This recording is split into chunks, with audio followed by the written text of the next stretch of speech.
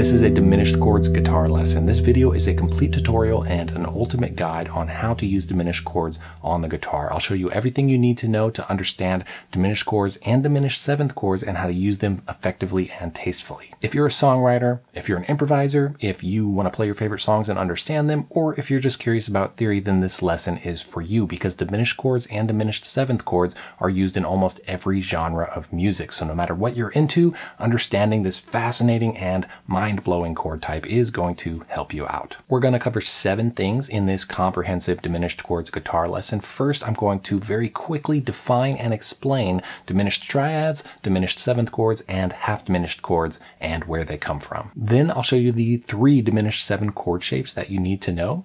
After that, I'll show you how those 3 chord shapes actually equal 12 guitar chord voicings because the diminished 7 structure is symmetrical and it inverts to itself. You'll see what I mean. After that, I'll show you the coolest part, the reason that diminished seventh chords are so powerful, which is how they can be used as chromatic chords and how diminished seventh chords can resolve to add tension and resolution to any chord progression. Then I'll show you how diminished seventh chords are most commonly used, which is as passing chords. After that, we'll get to the kind of mind-blowing part, which is how we can use diminished seventh chords to modulate, to actually change keys to any key quite easily. And lastly, I want to show you how I improvise freely all over the guitar with diminished seventh chords to express myself and to find song ideas by implementing the techniques from this video. That is what we're going to cover. Let's get into it. By the way, I'm Jared Borkowski from soundguitarlessons.com, where I teach musicianship skills on the guitar so we can express ourselves more freely.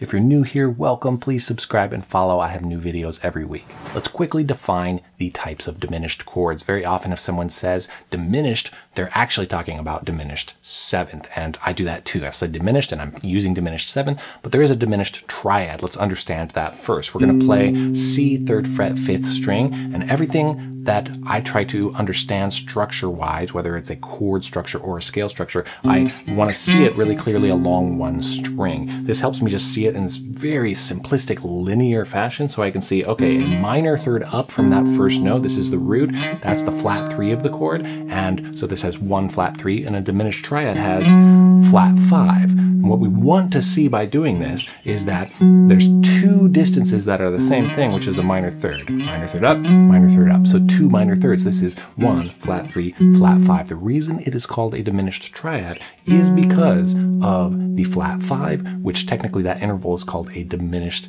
5th. So this has a minor third, which a minor chord does as well, but it also has a diminished 5th. So it is called a diminished triad. Where this chord comes from is that it is the 7th chord of a major key. If you want to see a bunch of chords through keys and the exact shapes for them, including the diminished chord, you can get my chord chart called Chords with Color. Shows 5 different keys, a bunch of chords through a bunch of options for chords. There's a link in the top of the description to get that.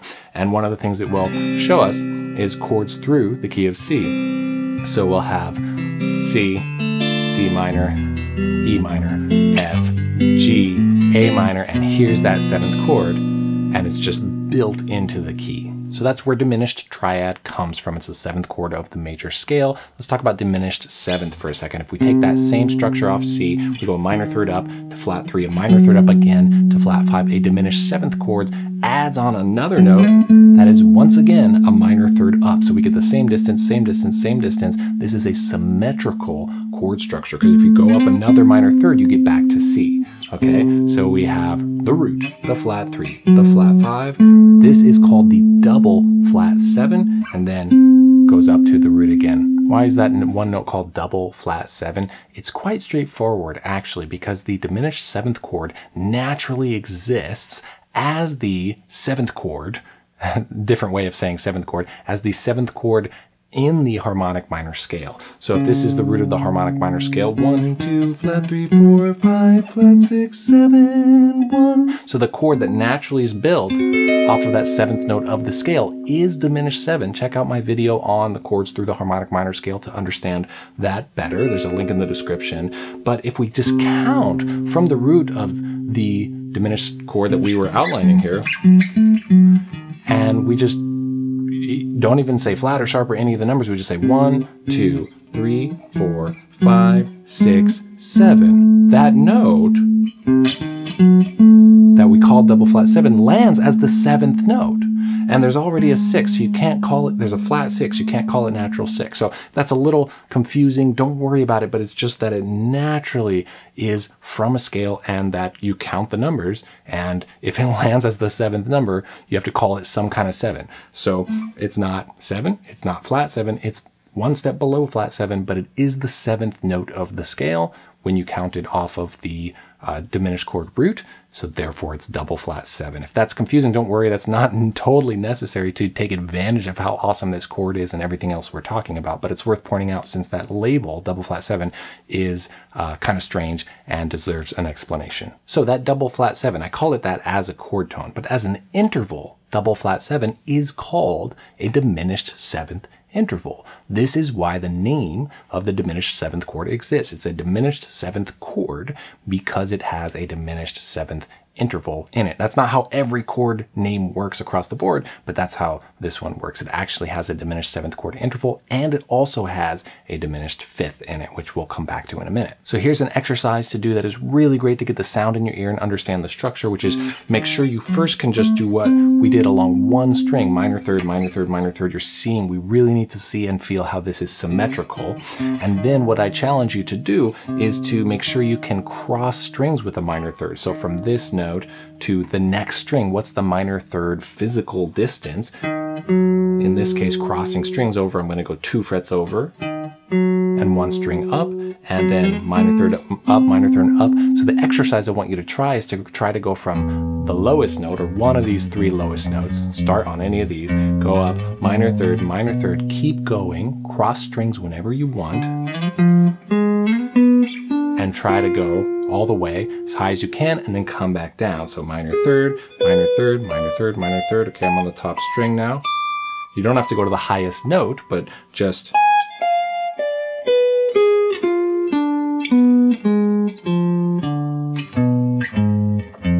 get back down to where we started by crossing wherever you want to and going minor third constantly.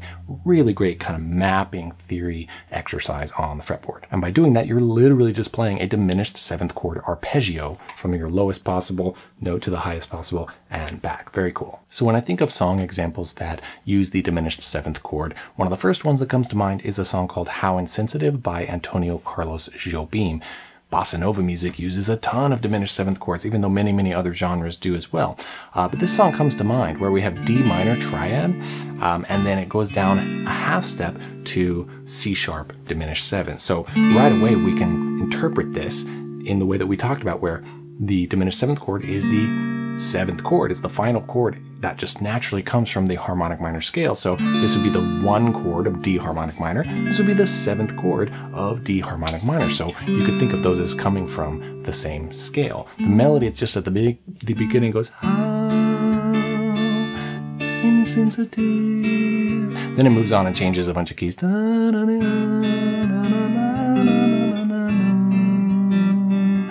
So it goes all over the place, but those first 2 chords, you could loop those and then play a harmonic minor scale over it. Let's do that real quick. So I'm gonna loop this. And then the next one. And just that. Whether I got a good loop or not, I don't know, but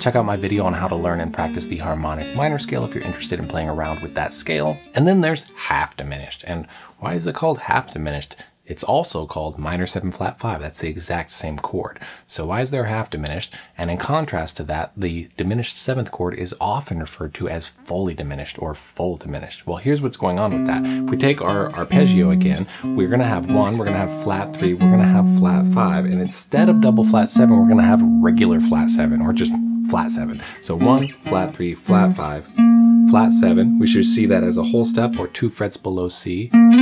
2 frets below the root, so root, flat 7, and then flat 5, flat 3, and the root. So why is it called half diminished? Well, let's go back to diminished 7 for a second, which is often called fully diminished 7 or full diminished 7.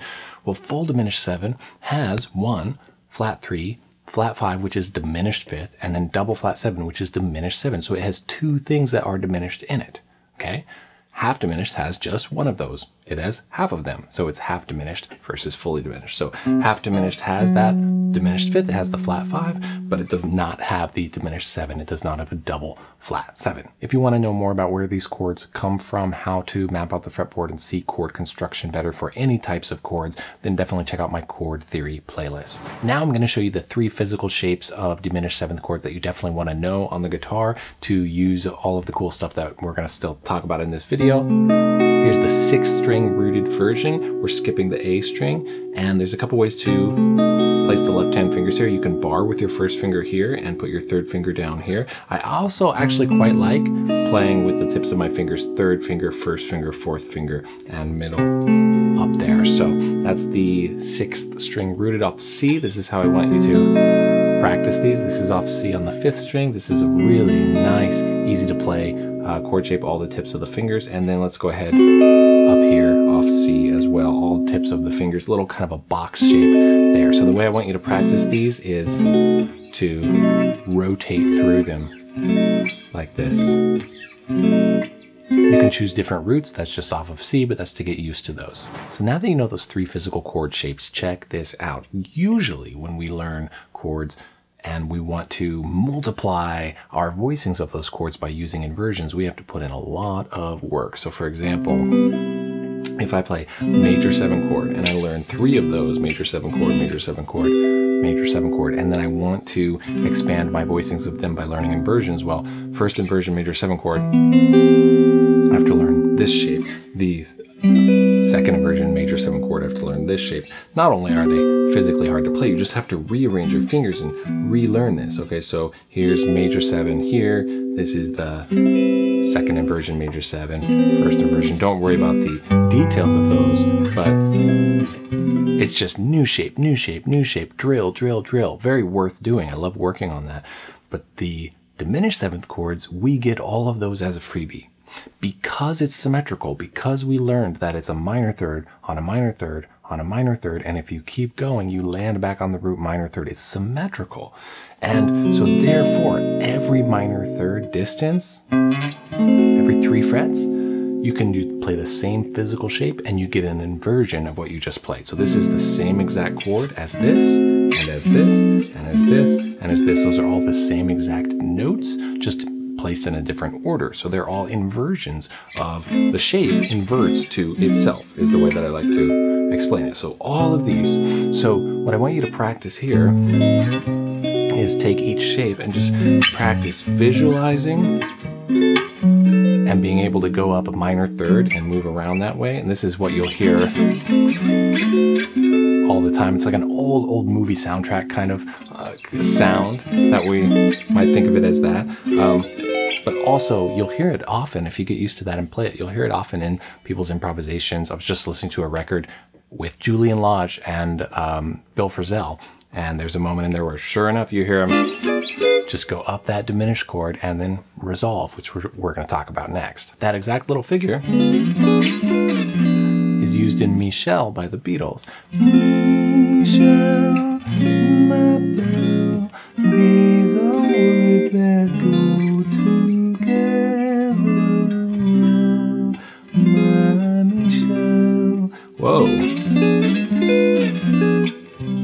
There it is. So hopefully you're going to practice just going up and down minor thirds with each shape.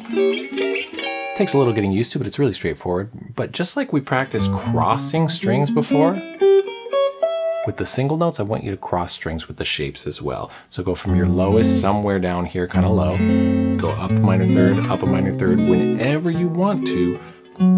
Cross strings, and get as high as you feel comfortable, and then go down, cross strings. So the exercise here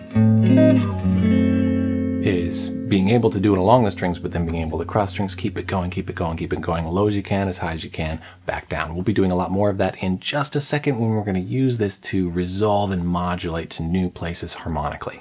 Okay, this next part is where it really starts to get game changing. This is where we're using diminished seventh chords as chromatic chords. But before we do that, I have to explain how with these inversions that we just learned, how it inverts to itself, and with the functionality that we talked about, how it's the seventh chord of the harmonic minor scale, like in that progression from how insensitive.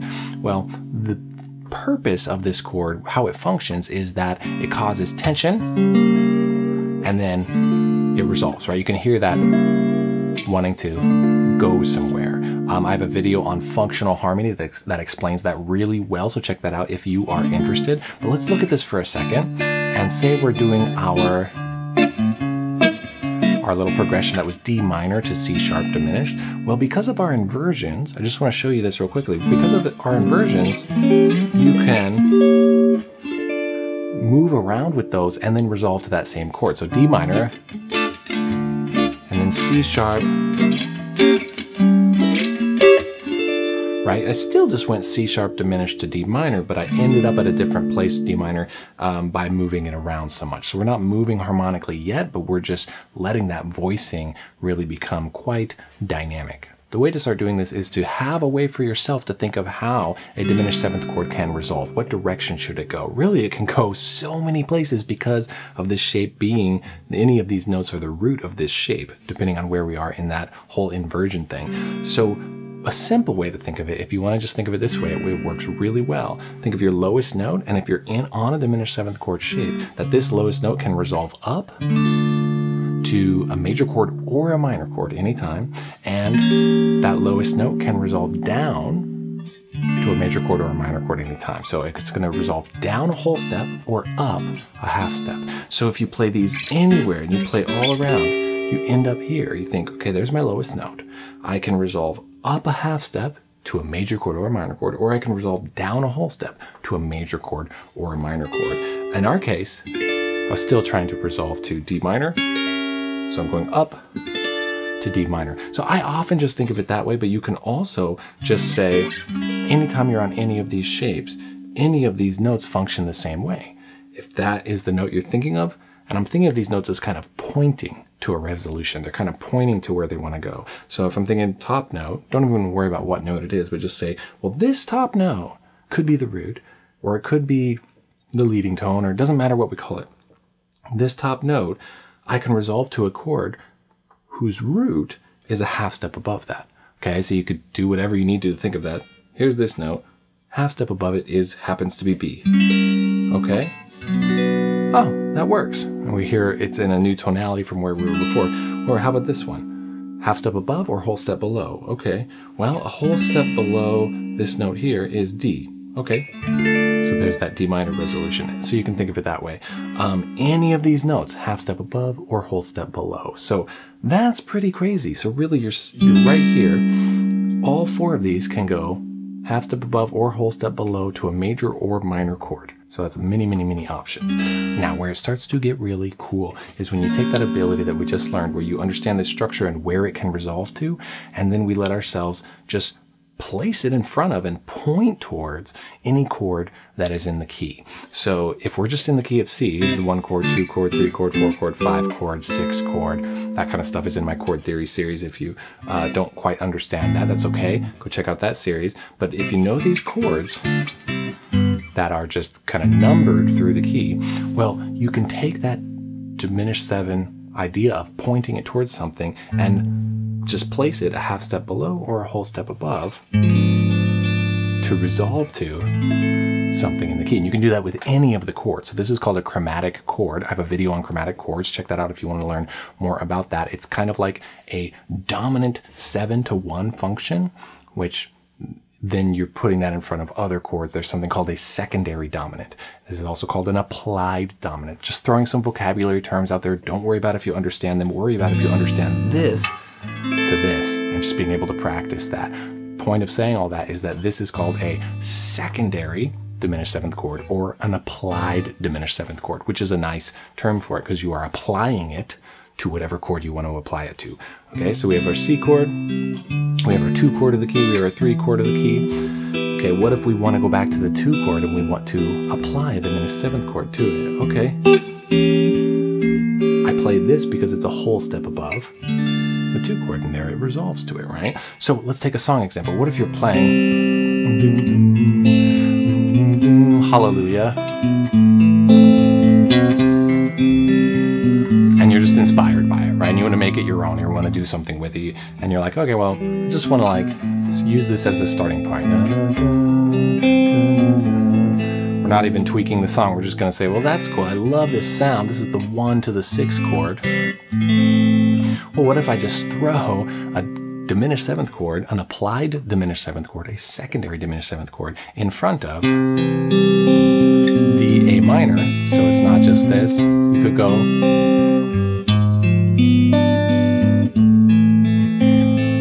okay, and I extended the progression, everything, so now it's something completely different. It's not that song anymore. That's okay, that's how things evolve, that's how we get our own ideas, etc. So I just took that progression. Wow, I love 1 to 6, back and forth, but maybe it's feeling a little plain one day. Throw that spice in there to target it. And you can do this by stretching out the progression and adding the chord in like we just did. So it's really changing the progression, it's really adding a new chord, or you can play that in like one beat preceding the chord. And then you're not actually changing the chord progression, you're just adding this little kind of passing tone chromatic flavor for a second. You can do these kinds of things with any chord progression, and I have a whole series on the most common chord progressions, so check that out if you want to get some really common chord progressions and then start playing around with them. So here's the most common way that diminished 7th chords are used in music, which is as passing chords, as chromatic diminished passing chords. It's functioning exactly how we just talked about, with applied chords, secondary diminished chords, that type of thing, targeting, resolving, pointing towards something, but specifically on a path between chords. So if we're in that key of C where we have C major, D minor, E minor, well, there's a whole step between C and D. So if you connect between them by going up a half step from C and then you're pointing towards D minor, then you have just used a chromatic diminished passing chord. D minor leading to E minor. Now E minor to F are half step apart already in the key.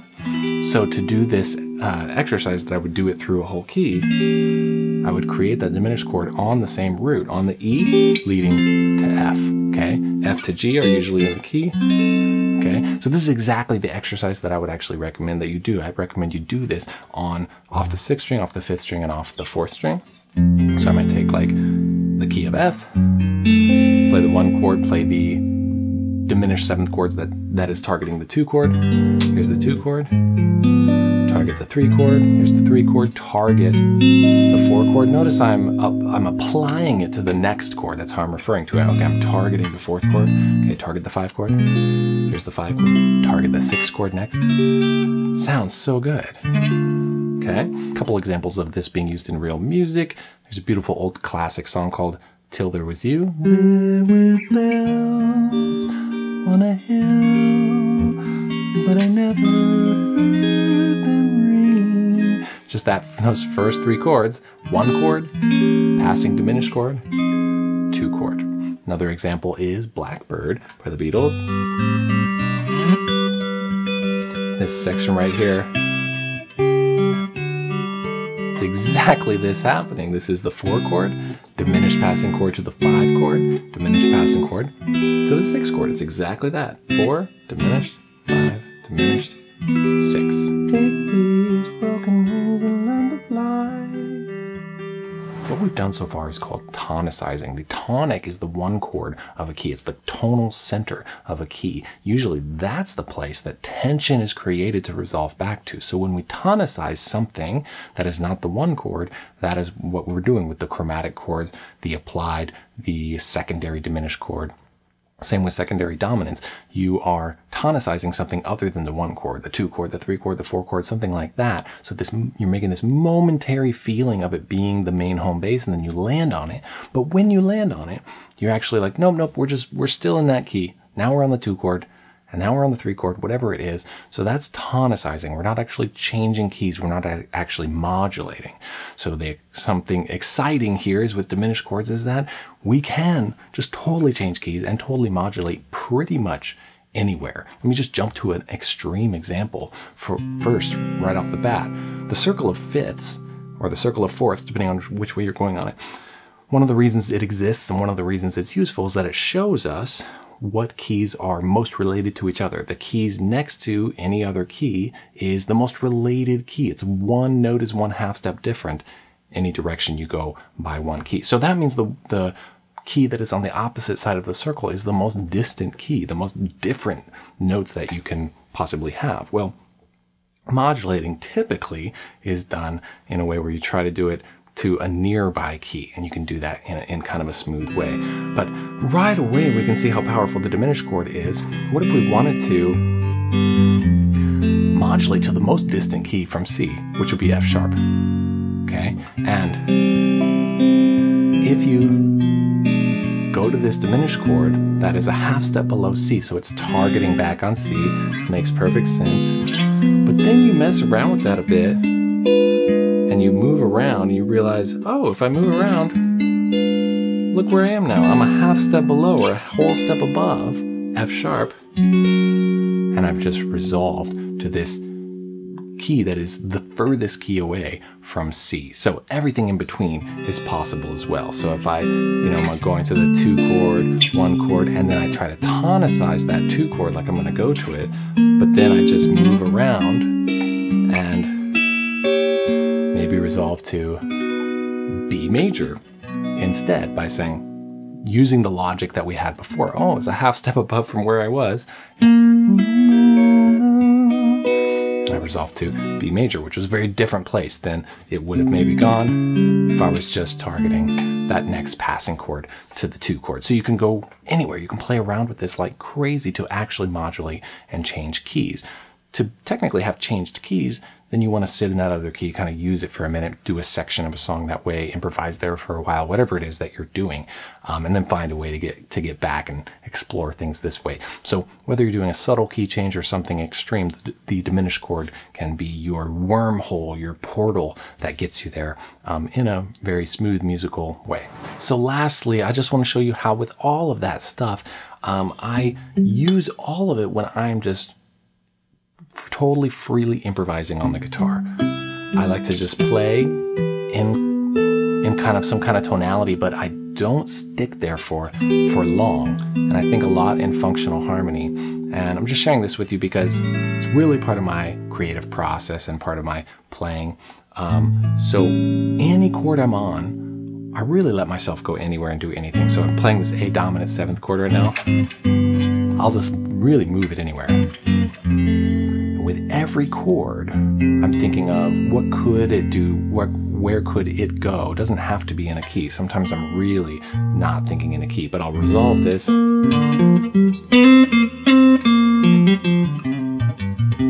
So for this moment, I'm thinking in G minor, G blues.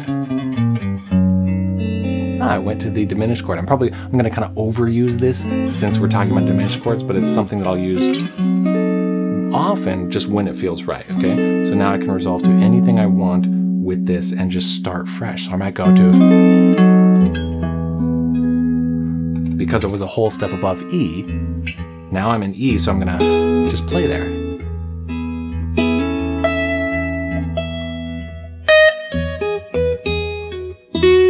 And I'm okay if it's not totally cohesive. I'm exploring.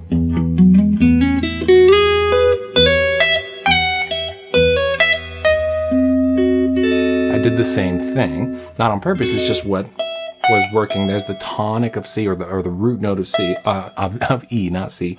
And that's a great spot to hit that diminished chord and start to go somewhere else. Now, totally new place and flavor now.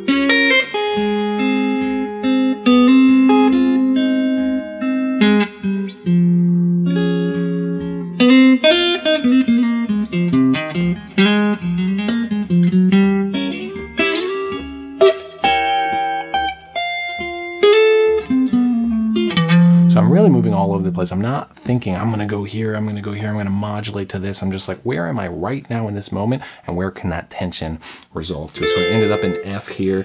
I was playing I don't remember where I came from. So it's just really a very kind of flow state kind of process. And when I hit something that just feels amazing, maybe I repeat it some, maybe it turns into kind of a compositional idea, or I just continue to work on it as an improvisational idea. But just wanted to demonstrate a little bit how important that one technique, the diminished seventh chord, and everything that it can do, how it can move around and modulate, is really an important part of my personal creative flow when I'm just playing, when I'm improvising, when I'm composing, when I'm songwriting, when I'm searching for ideas, when I'm trying to find inspiration, all of that stuff. It's not the only thing, but it's a pretty big one because it can take you from anywhere to anywhere. A very practical example too is at a gig, a certain kind of gig, where I'm just playing music, background music, that is provided for a function or something like that. Very common kind of performance kind of gig that I've done many, many times. I'm playing some repertoire music and I want to not stop playing and connect from one to the other. Well, improvise a little bit, and whatever key I was in to wherever I'm going, whatever tempo, whatever anything, that diminished seventh chord comes up as an important tool to get me from one place to the other. So it's not required to use it that way, but it's a really fun way to just kind of keep playing, connect things, move one idea to the next, see how all music is just connected as a web of information that we can just grab a little here, grab a little there, and see how it's all kind of more the same than it is different. If you want to learn more about chords, chord voicings, chords through keys, like the 1 chord, 2 chord, 3 chord, that kind of thing, adding colors to chords, that is extended notes, which are color notes, then get my chord chart called Chords with Color. It's totally free. There's a link in the top of the description to grab that, or you can go to soundguitarlessons.com/chordswithcolor. Now you know so much about diminished seventh chords, definitely enough to be dangerous with them. I hope you have fun playing around with something from that lesson. There's a lot to grab from there, so grab something and see if you can have fun playing with that. I didn't mention one thing in this video, and that is how diminished seventh chords are so often used. The diminished seventh chord shapes, the exact ones we played, are used as rootless voicings of dominant 7, flat 9. Well, I didn't mention it because I already did a whole video on exactly that. It has a bunch of visuals and diagrams for you to check it out and follow along. And especially after this video, you'll probably get the hang of that concept pretty well. So I highly recommend that you check that out next. There'll be a link in the top of the links mentioned section in the description, or you can go to the link on this screen right now if you're watching on YouTube. I post a new lesson video every week. I hope to see you in the next one. Thanks so much for watching. Take care and happy practicing.